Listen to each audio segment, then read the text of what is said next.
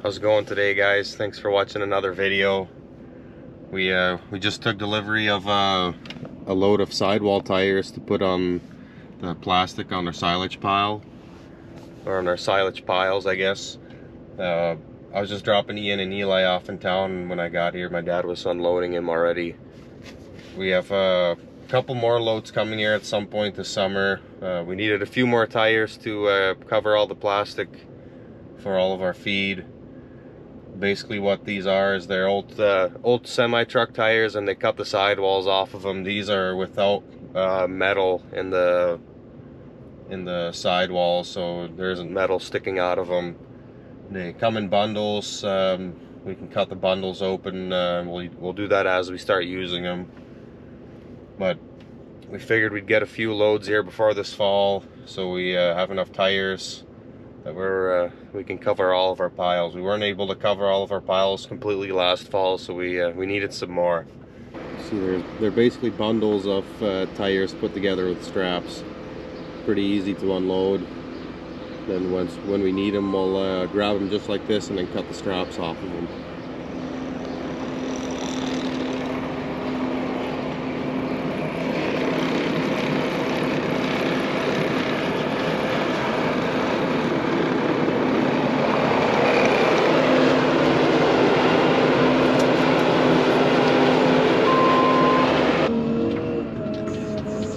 A little bit later in the afternoon here, moving some clay with our 930 payloader.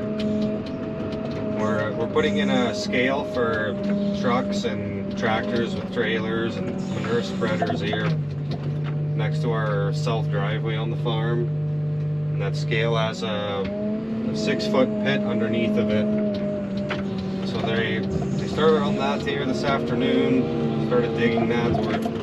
Me and my dad are just hauling the clay away.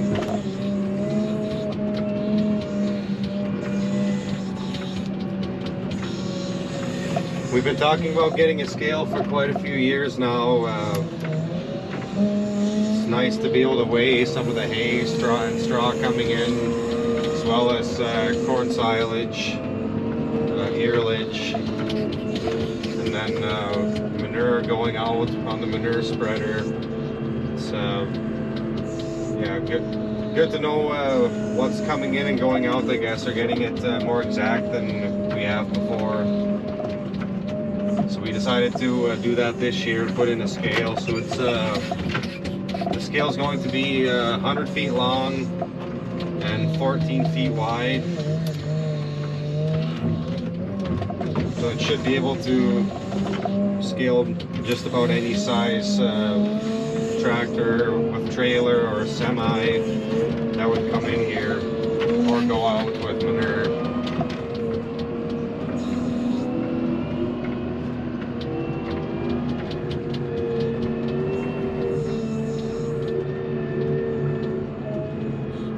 I think they're hoping to get the floor poured of this pit here in the next couple days, and then they have to pour the walls. And then we'll have to let it settle, and then we can start backfilling it. The actual scale itself, I don't believe is supposed to be here until, well, sometime in August. Hopefully it comes before September. That's when corn silage typically starts for us, middle of September. So we'll just have to wait and see.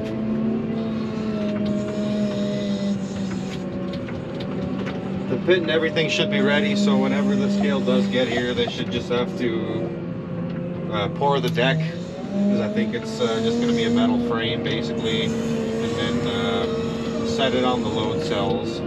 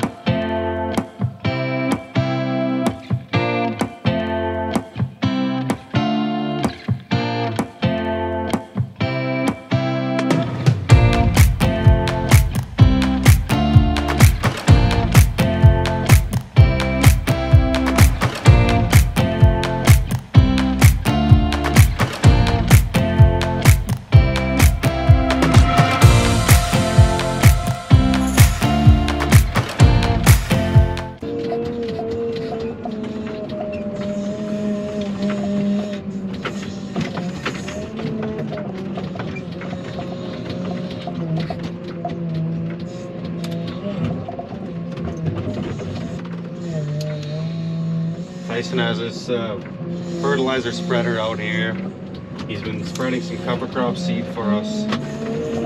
We're putting in some barley and some sorghum Sudan grass on some of the acres that didn't get planted here in the area, and some of our own acres that didn't get planted to corn. So we should have a fair amount of that. We'll see if it grows. We just spread it over top and then worked it in lightly with sulfur. They did some of their own just a mile down the road, and that barley is up out of the ground already. It looks pretty good. So hopefully that turns out good. Should be able to get some feed off of some of those acres that didn't get planted this spring like they were supposed to. So at least that ground won't go to waste. We'll get something out of it this year. And there's a couple of our neighbors seeded some cover crop for us that'll be for forage. We used to grow barley in Canada for silage, so my dad's got some experience with that. But sorghum Sudan grass, we've fed some in the past from the farmers that we work with that grow alfalfa for us. It's been probably 4 years. We fed that to our heifers. It's good feed for them, I guess. Kind of supposed to be able to grow good in hot temperatures. Supposed to handle drought well. So we'll see how it does for us this year. I think we're able to get maybe 30 acres or so of our own. But in total, it sounds like we'll have quite a bit of acres, at least 1,000 of barley and sorghum Sudan grass. So hopefully we can get some good yields.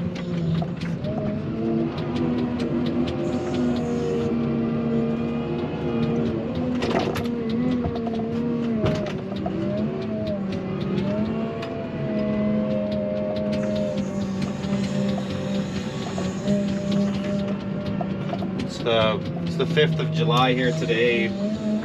Tyson got most of it seeded here on the, would have been what, the 1st or the 2nd of July. And they're just finishing up today. They're finishing our acres up today here, I guess. The 25 to 30 acres that we had.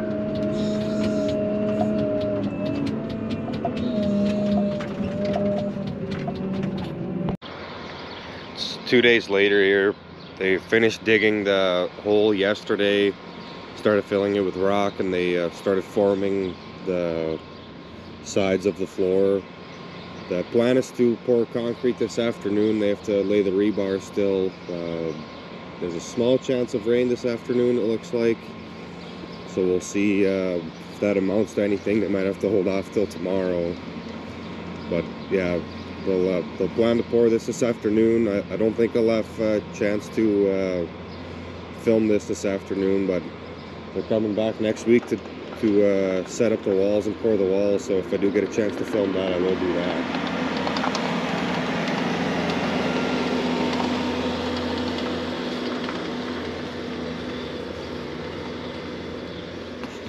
It's Friday afternoon here. They ended up pouring this yesterday afternoon, and they stripped the forms off the sides here this morning. There's a drain tile that runs around the slab here. They got that put in, a little bit more rock put in, and then they're starting to put they put these boards down to then set their wall up alongside of that.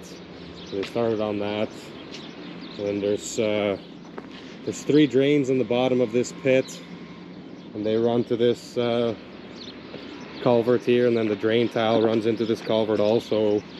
So we'll end up putting a sump pump in there to keep this pit dry, and also, yeah, outside of the pit and inside of the pit basically. That's where we're at now. They'll be back on Monday. They're going to start setting up the walls, and I think the plan is Wednesday they're going to pour the walls, and then from that point, I guess I don't know what if they need to do anything after that before the scale itself gets here. I think they'll probably strip the forms either Thursday or Friday, and then we should be able to start backfilling it a week or so after if we're careful. And then we just have to wait for the scale itself and the load cells and all that stuff to show up before anything else can be done, I'm assuming, but I could be wrong. We'll see.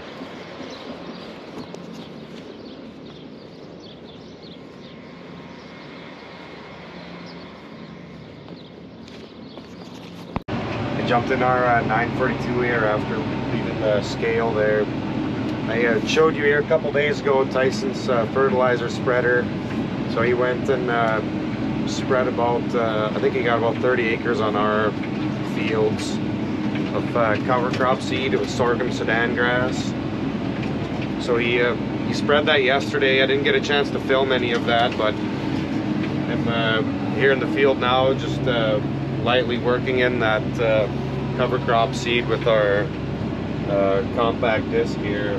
I just have it just barely touching the soil. Basically, we're just trying to get seed and soil contact, I guess, is the main purpose of doing this. It's not quite as good as if you were to seed it or drill it into the ground, but I think for what we're trying to do here, it should work fine. We can jump out here once and see if we can find any of that seed. Sorghum Sudan grass seed is pretty small. We're in an area here that was too wet to plant corn into, so I came in here with the disc and worked up a few areas. Yeah, like I said, about 25-30 acres on our own fields. Down there where the cattails are, there's still water standing there. Let's see if we can... Oh yeah, right there.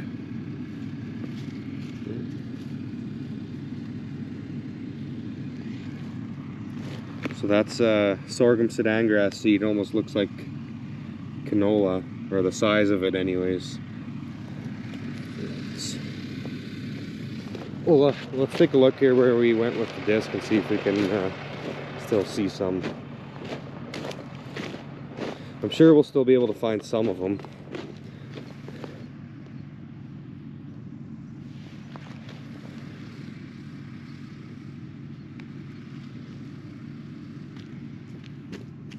Looks like for the most part, we're doing a pretty good job getting that seed in the ground.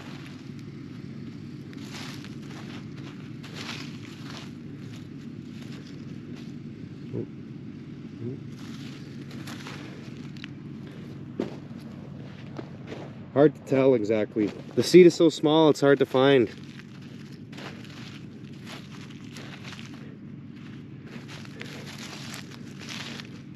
I'm not really seeing much of anything on the surface here, so that's a good sign, I guess.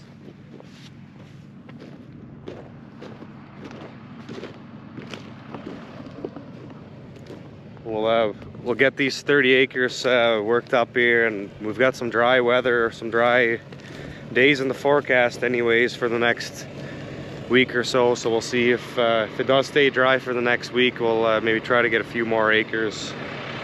So it'll be better trying to grow some of this sorghum Sudan grass on these acres rather than letting it grow to weeds or spraying it and having it black. Or at least we'll get some use out of it. On some of the fields of our neighbors that put in some sorghum Sudan grass, and some of them put in barley also, we'll probably harvest those separately prior to corn silage. But on these, I don't know, there's about 5 or 6 small spots on our fields. We'll probably just harvest those right with the chopper when they're going through our fields for corn silage, and just blend it into the corn silage pile. Not really worth coming to all these small 1, 2, 5, 6 acre spots. But on some of our neighbors' fields, they were able to, some of them they're actually whole fields that were seeded to either barley or sorghum Sudan grass.